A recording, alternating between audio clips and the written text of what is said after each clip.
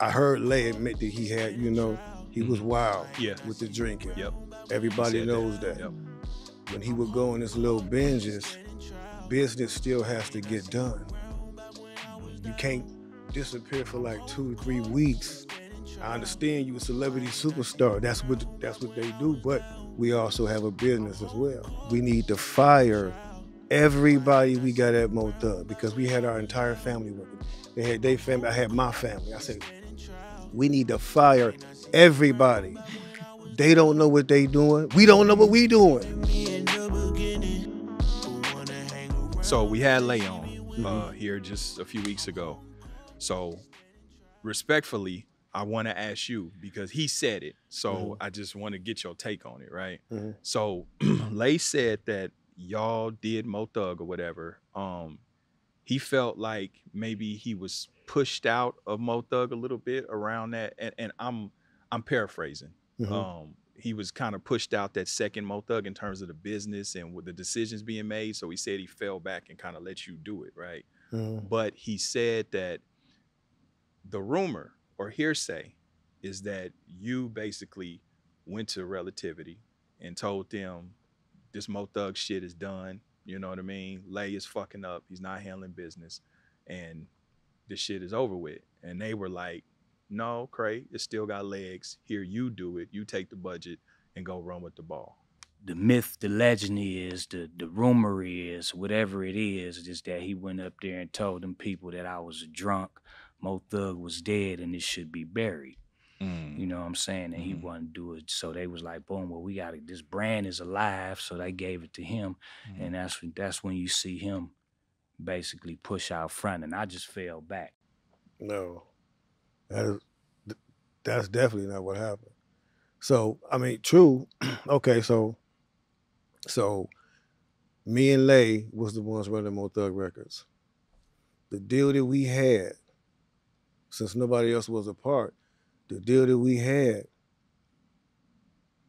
I couldn't sign nothing, no checks, no contracts or nothing, unless Lay's signature was there too. He couldn't sign nothing, no checks, contracts or nothing, unless my signature was there. Now, I heard Lay admit that he had, he was wild with the drinking. Everybody knows that. When he would go on his little binges, business still has to get done. You can't disappear for like 2 to 3 weeks. I understand you a celebrity superstar. That's what they do, but we also have a business as well. So who's gonna take care of it? And what you never hear, who the artist gonna look to when they need stuff. When studio bills and stuff need to get paid, who was there to write the check? So yeah, in order for business to get done, we had to start making moves going over his head because the label is like, where's the music? What's going on? How come we ain't got this? You know what I'm saying? And they giving us money. So I'm like, yo, we got to keep moving this ship along. We gonna keep this moving. We ain't got, you know what I'm saying? I'm not out partying doing that. So that's what all that was, you know what I'm saying? And I don't know if he remember that, you know what I'm saying? But it was never, he always had access to the budget, even when he was on his binges. He never took money out of there. Oh, damn. Never. Okay. You know what I'm saying? I mean, the money was for, we used all that money for Mo Thug. Yeah. I mean, he wrote certain artist checks, you know what I'm saying, Right. when they, you know what I'm saying, when they wanted money, we gave him money, you know what I'm saying? But like, he really took money out of there, you know what I'm saying? Like, and he had access to it. Oh, wow. But he was off doing his own thing. He had his own money, you know what I'm saying? Gotcha. Like, he was doing his own thing. Gotcha. You know what I'm saying? So it's like, but Mo Thug still had to be ran. And like I said, with all the artists there, so when you come around and like, people not moving as fast as you think they should because they're not used to you, you know what I'm saying? Okay, but Krayzie just told us this, and you know what I'm saying? And now it's a conflict now. Yeah. You know what I'm saying? Because it's like now he feeling like he not getting the, you know what I'm saying? Yeah. The respect that he deserve because it's his label too, you know what I'm saying? But I'm like, bro, it's like, you got to come on. Like, we got business we got to do. Like, this is what's going on.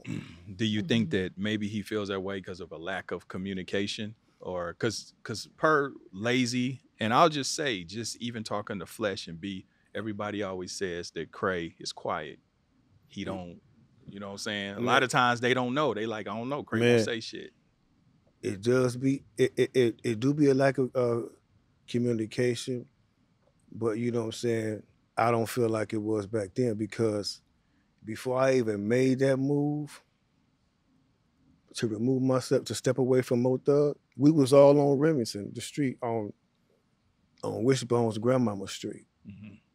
And I told it, I was talking to all of them, and I told them, I said, bro, we need to fire everybody we got at Mo Thug, because we had our entire family working.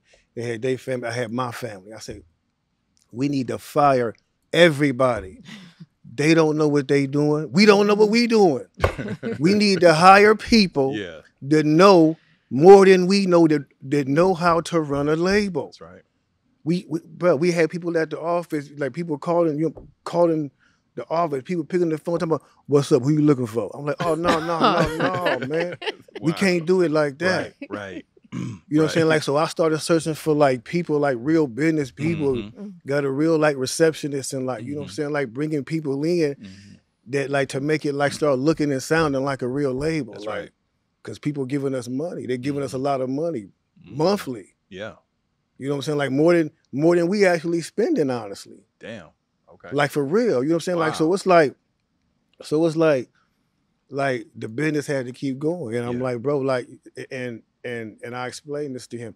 And when I went down here to Relativity Records, that's not what I said to them.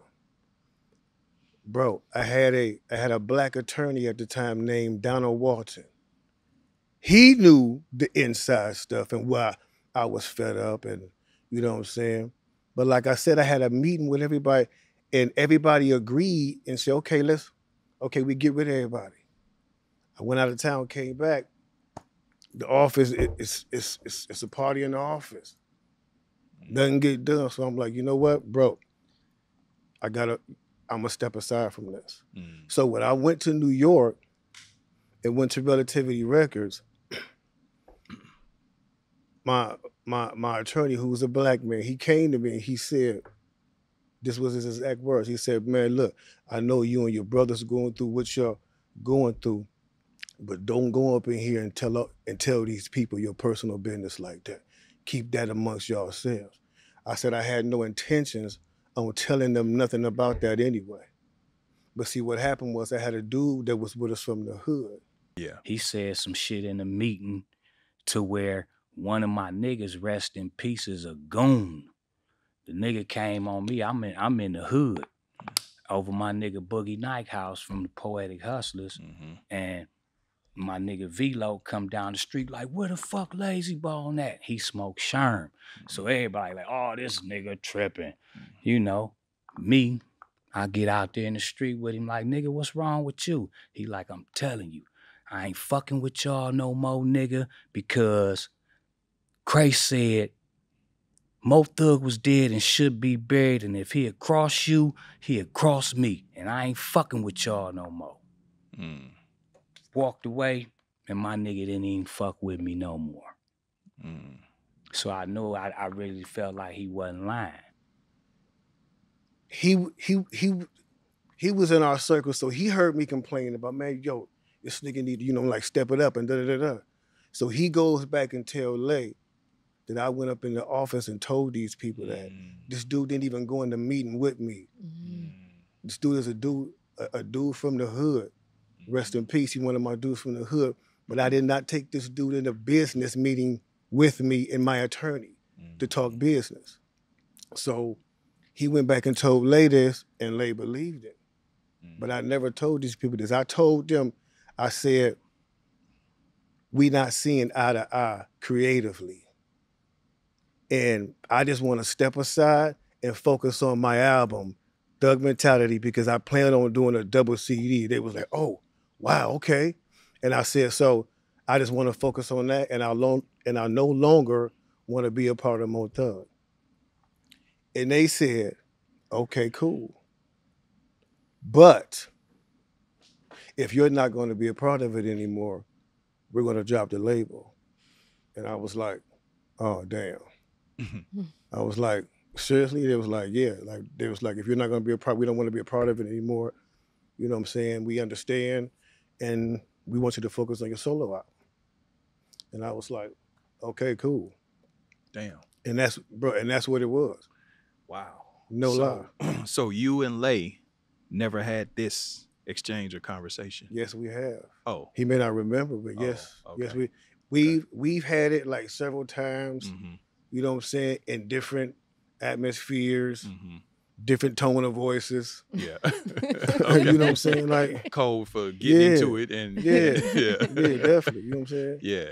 Okay. So is that where Mo Thug kind of disbanded? As I guess as we knew it, because I knew it was a mothership and different albums after that, but I don't know if they were independent or were they still through Relativity? Yeah. They were still through. Well, no, because after Relativity had dropped it, and I don't know where the next deal had came from. They definitely got another distribution deal, but I don't know. But you had stepped away. Yeah. After the second Family Scriptures. Yeah, I stepped away and started Thug Line. Thug Line. Yeah. Okay. Which you then took Thug Line to Relativity as well, or was it Loud? Yeah. At that time, Relativity was shut down, and okay, and went to Loud. Yeah. Okay. Yeah. With Steve Rifkin, correct? Yes. And yes, that's indeed. where you took Thug Mentality as well. Yeah. Okay. No. Thug Mentality was with Relativity. Okay. The Thug on the Line was with Loud.